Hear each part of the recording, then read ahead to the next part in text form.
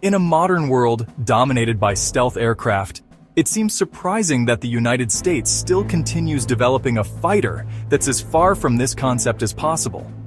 However, the F-15X proves that brute force is by no means an anachronism, but a completely conscious and, most importantly, effective choice. A huge payload, state-of-the-art electronics, and the ability to operate in the harshest conditions make this aircraft an excellent addition to the fleet of fresh F-35 Lightning II stealth aircraft. Today we'll be figuring out how the good old F-15 Eagle managed to burst into the combat arena as one of the best combat fighters of the 21st century. The McDonnell Douglas F-15 Eagle can be safely called an aircraft that appeared in the heat of fierce rivalry between the U.S. Air Force and the U.S. Navy, who fought with each other over the future of American tactical aviation. Back in 1965, U.S. Secretary of Defense Robert McNamara asked the two services to provide a new low-cost tactical fighter for close range and close air support that could replace the U.S. Air Force's fleet of North American F-100 Super Sabres and various light bombers. But by July of 1967, a new USSR fighter, the MiG-25, had already been presented during the Domodedovo Air Show, thus intervening in the U.S. plans for the future aircraft. Adding this factor to the recent experience of the Vietnam War, a request for proposals was issued in 1968 to major aerospace companies, requiring them to design a single-seat air superiority fighter with a maximum takeoff weight of 40,000 pounds and a top speed of Mach 2.5. A year later, from the options proposed by the four companies, the Air Force excluded General Dynamics but closed contracts with Fairchild Republic, North American Rockwell, and McDonnell Douglas. In the end, McDonnell Douglas emerged victorious with its prototype, which resembled the twin-tailed fixed-wing Grumman F-14 Tomcat. By the time the first production models appeared, the concept of a purely single-seat fighter was abolished. Thus, two options appeared at once, the single-seat F-15 and the double-seat TF-15, which were later renamed F-15A and F-15B. In the future, it was these versions that grew into four main families of fighters: F-15E Strike Eagle, a two-seat all-weather strike version with conformal tanks, which is the basis for the further Advanced Eagle and its derivatives; F-15 Advanced Eagle, development of the F-15E with a modified wing design that allows for the placement of two additional weapon hardpoints under the wing; new cockpit options, advanced radar, new engines, digital joint helmet-mounted cueing systems for the pilot, as well as a digital electronic warfare system. The F-15 SE Silent Eagle was an option with a reduced effect of scattering surface due to the replacement of conformal fuel tanks with conformal weapon compartments.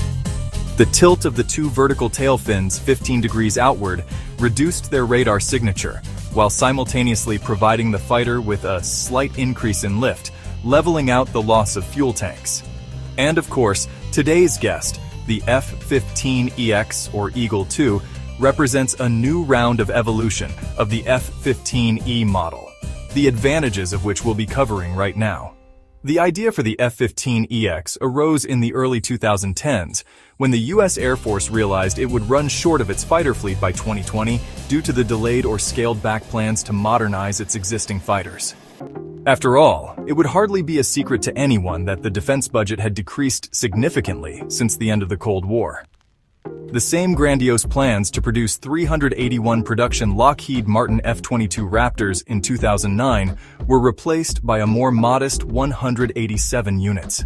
And when the F-35 Lightning II program also faced forced delays, the Air Force took up the issue of seriously updating the F-15 fleet, which was supposed to retire in the mid-2020s.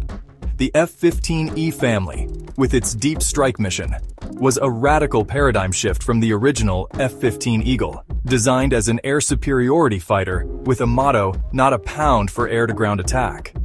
But the basic F-15 airframe turned out to be too versatile not to take advantage of this by creating a new effective strike fighter.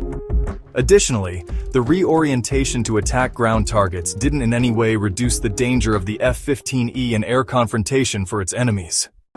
The standard F-15E was a modification of the two-seat F-15B that included significant structural changes and two more powerful General Electric F-100 10GE129 turbofan engines with afterburner and up to 29,500 pounds of thrust each. A little later, they migrated to the new F-15EX fighters, thanks to which single-engine fighters like the well-known F-16 Fighting Falcon or even the newest F-35 Lightning II are unlikely to be able to catch up with the F-15EX, capable of going up to Mach 2.5. Although, according to the pilots, with weapons and fuel tanks, this figure in combat conditions is unlikely to exceed Mach 2.2. The F-15E design was an export success among customers, so Boeing, which was responsible for it, continued to further rethink it. Even more radical design improvements resulted in the Advanced Eagle family, starting with the F-15 Saudi Advanced for the Royal Saudi Air Force, which first flew in 2013. But due to the stringent efficiency requirements of the Eagle II, the company's engineers again had to carefully reconsider the structure of the wings to more than double their service life from 8,000 to 20,000 hours. For the wings and nose barrel, they used full-size determinate assembly manufacturing technology, which greatly reduced assembly time by transferring drilling to the component manufacturing process. The Eagle II avionics were also not ignored. Integrating it into the BAS systems, the EPAWS, or Eagle Passive Active Warning Survivability System, completely replaced the previous Tactical Electronic Warfare System and Digital Electronic Warfare System. But the main distinguishing feature of the new generation was the installation of fly-by-wire, a system that replaces conventional manual aircraft flight controls with an advanced electronic interface. Yes, someone might rightly note that such a feature is by no means rocket science, but for a fighter aircraft originally from the late 60s, this was indeed an important innovation. Moreover, the change in control system successfully eliminated flutter modes, which had previously led to problems with the stability of the F-15. As a result, two outboard wing pylons could turn off on earlier versions. Other important upgrades included a significantly more powerful Advanced Display Core Processor 2 mission computer and a new cockpit with 10 and 19-inch large area displays for the pilot and weapons systems officer. The large touchscreen display can be customized for each crew member to conveniently display an array of information, including data from the AN/APG-82 V1 ESA radar and the new EPAWS Electronic Warfare Suite that provides all-aspect radar warning receiver and threat geolocation. Both the pilot and WSO can also use the digital joint-mounted cueing system to aim the weapon at high angles from the line of sight. But one of the strongest arguments in favor of any F-15 compared to its winged colleagues is, and still remains, the impressive payload. When the original F-15 variants entered service, they carried the largest air-to-air payload in a long time. Then, Strike Eagle came along, and this capability expanded significantly over the decades with the addition of precision-guided weapons. The F-15EX is no exception, and confidently continues the tradition, allowing it to carry up to 12 air-to-air missiles in a typical configuration and approximately 30,000 pounds of ammunition for air-to-ground missions. Moreover, using the proposed expanded racks and conformal fuel tank weapon stations, the Eagle II can potentially carry 16 AMRAAMs, 4 AIM-9S, and 2 AGM-88 high-speed anti-radiation missiles. And if it's necessary to resolve the issue of additional firepower for the stealthy F-22 Raptor and F-35 Lightning II, then the F-15EX can certainly deliver several large pieces of ordnance to the enemy's address. For example, the AGM-158 Joint Air-to-Surface Standoff Missile, or the AGM-183 Air-Launched Rapid Response Weapon for a precision strike. The aircraft can be equipped with 16 small-diameter bombs, 4 advanced medium-range air-to-air missiles, and 1 2,000-pound Joint Direct Attack munition. In short, you're unlikely to find another such heavily armed aircraft which, with all its colossal load, is also capable of aggressive maneuvering without restrictions on the angle of attack. Shortly after the F-15EX was given the official name Eagle II, the U.S. Air Force announced the purchase of the first 12 fighters at a cost of $1.23 billion or $102.5 million per tail.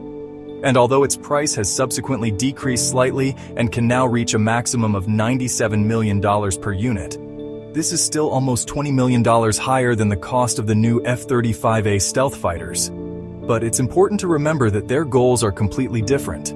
As for the total number of Eagle IIs, the U.S. Air Force intended to form a fleet of 144 such fighters. Then they decided to cut the order to 80 units, and a little later, after carefully counting everything, they came to the conclusion that the optimal required number of such birds should still be increased to 104 units. Moreover, while the American program to create the sixth-generation fighter, next-generation air dominance, has been put on pause, the U.S. Air Force will definitely need an additional strike force from hundreds of heavily armed F-15EXs, especially at a time when borders around the world are striving to come into active motion again. Do you think the U.S. Air Force should keep the Eagle II in service until the 2040s, given the inexorable approach of advanced fighters? Let us know in the comments. And if you enjoyed the video, please leave a like, subscribe to the channel, and hit that notification bell for more content like today's. Thanks for watching, and we'll see you in the next one.